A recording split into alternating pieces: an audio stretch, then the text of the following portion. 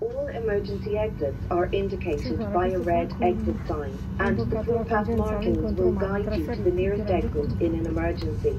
The exits are located on both sides of the aircraft, at the front, in the middle, and at the rear of the cabin.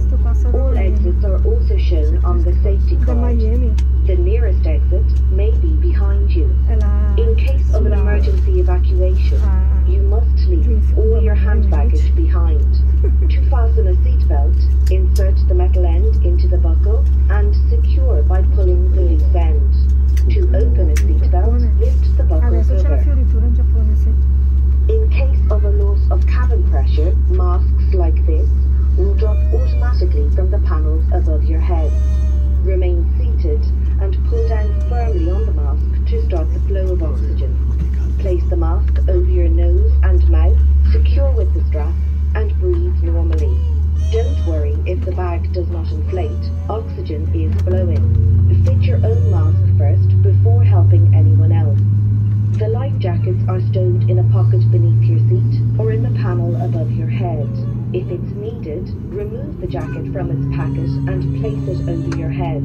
Bring the strap around your waist, clip at the front, and secure as shown. To inflate the life jacket, pull down sharply on the red toggle. There is a mouthpiece for further inflation or deflation and a light to attract attention.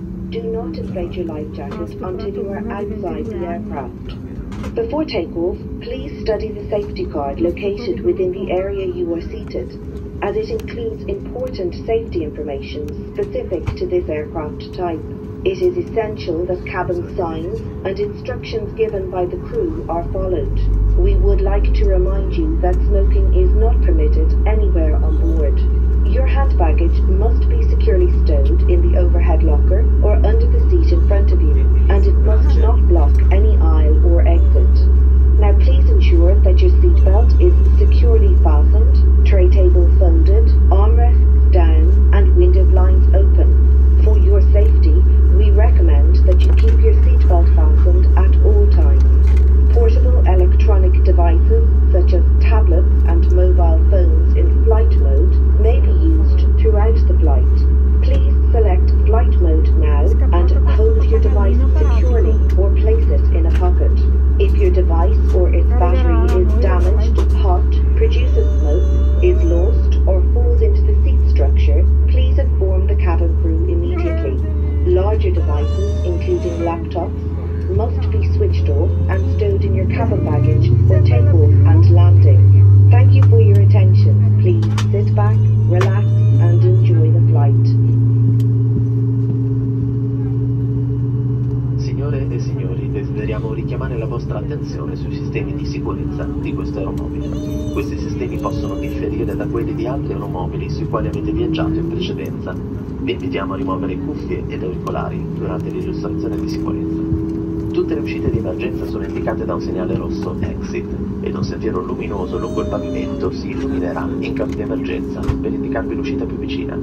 Le uscite sono localizzate su entrambi i lati dell'aeromobile, nella parte anteriore, centrale e posteriore della cabina. Tutte le uscite sono anche raffigurate sull'apposito foglio illustrativo. L'uscita di emergenza più vicina potrebbe essere localizzata anche dietro di voi. In caso di evacuazione d'emergenza è obbligatorio lasciare i vostri bagagli a bordo. Per allacciare la cintura di sicurezza, inserite la parte metallica nella fibbia e tirate l'estremità per regolarla. Per stacciarla, sollevate la parte superiore della fibbia. In caso di perdita di pressione in cabina, le maschere per l'ossigeno cadono automaticamente dagli appositi scomparti collocati sopra di voi. Rimanete seduti e tirate con forza la maschera per avviare il flusso di ossigeno. Collocate la maschera sul naso e bocca, fissatela con l'elastico e respirate normalmente. Non preoccupatevi se il sacchetto non si gonfia, l'ossigeno fuoriesce comunque. Assicuratevi di indossare la vostra maschera prima di aiutare gli altri. I giubbotti di salvataggio sono situati in una tasca sotto il vostro sedile o nel pannello sopra la vostra testa. In caso di necessità, estraete il vostro giubbotto e indossatelo dall'alto. Portate la cinghia attorno alla vita, allacciatela e regolatela. Per gonfiare il giubbotto tirate con forza la maniglia rossa. È presente un tubicino rosso per gonfiare o sgonfiare il giubbotto e una luce per attirare l'attenzione. Non gonfiate il giubbotto fino a quando non sarete fuori dall'aeromobile.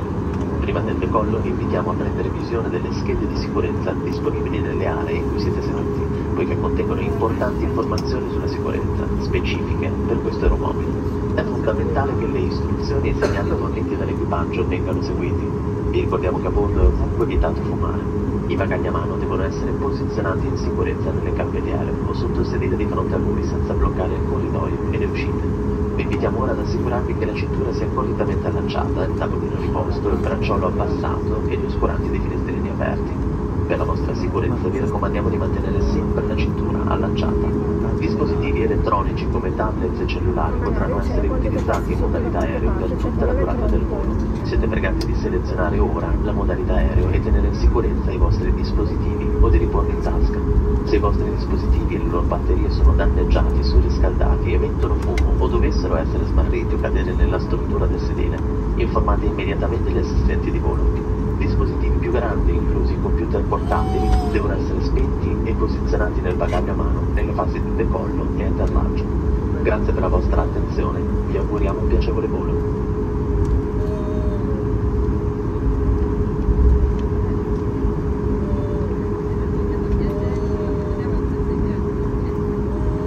Signore e signori, a bordo di questo aeromobile ci sono 10 uscite di emergenza e i giubbotti di salvataggio si trovano nel pannello sopra la vostra testa. In caso di perdita di pressione in cabina, rimuovete la vostra mascherina per indossare quella d'ossigeno. Ladies and gentlemen, on board this aircraft there are 10 emergency exits and the life jackets are in the panel just above your head. In case of loss of cabin pressure, remove your face mask and put the oxygen one.